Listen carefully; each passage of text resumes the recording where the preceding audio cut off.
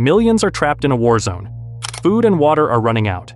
2.7 million people have already been displaced. Sudan Civil War is a humanitarian crisis unlike any other. Let's see what's happening on the ground and know why Sudan's civil war is worse than we think.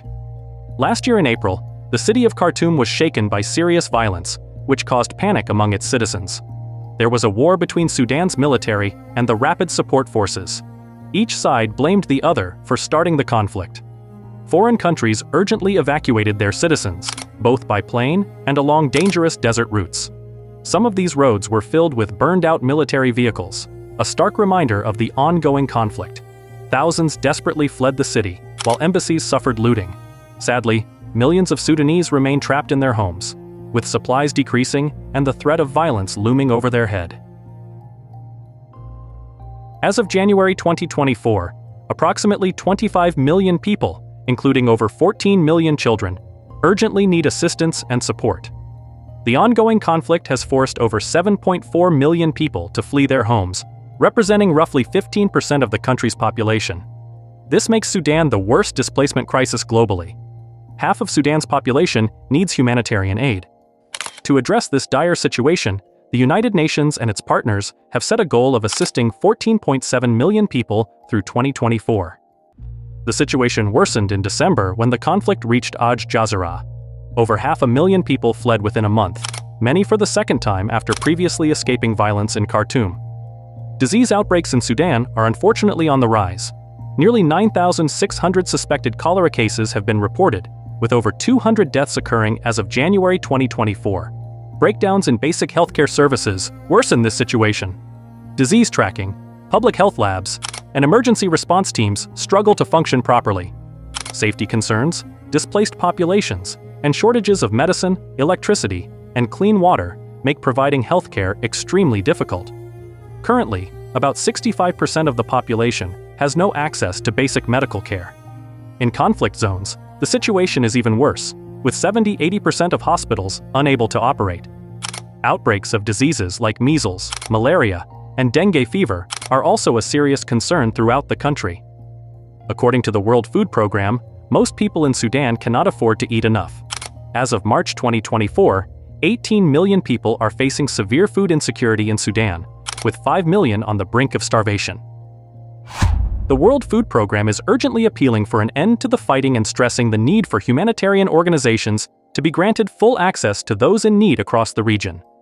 Sudan's neighbors, like Ethiopia, Chad, and South Sudan, struggle with political unrest and conflict.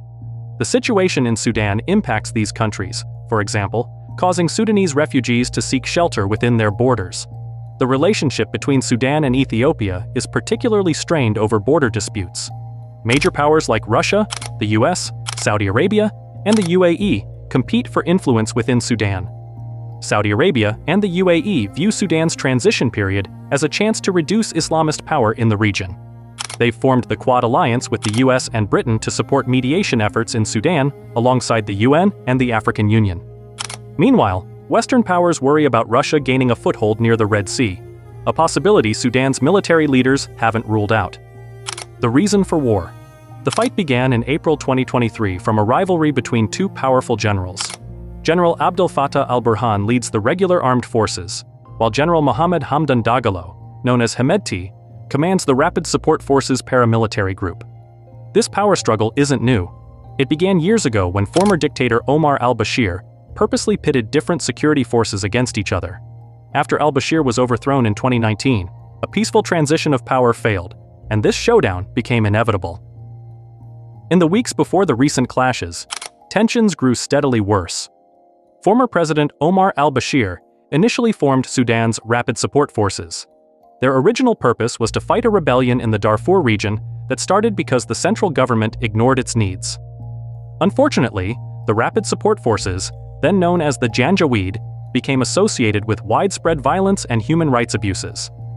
In 2013, Bashir gave the Rapid Support Forces more official status and military ranks.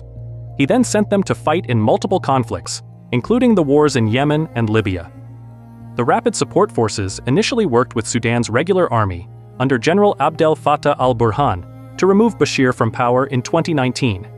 However, The Rapid Support Forces later turned on peaceful protesters in Khartoum, killing and injuring many people.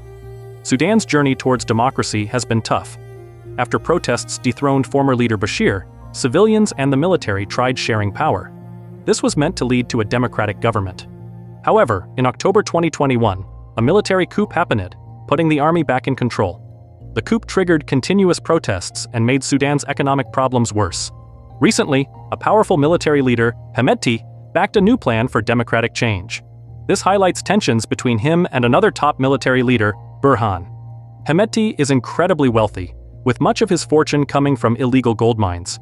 He commands a massive, experienced fighting force. He's been unhappy with his role as Sudan's official deputy leader for some time. This is somehow the reason for the start of this war. We've explored the devastating realities of Sudan's civil war, a conflict that raises complex questions about the causes of war, the responsibility of the international community, and the enduring human cost of violence. As viewers, let's carry these questions with us long after this video ends. It's time to demand action from world leaders and support humanitarian organizations working on the ground.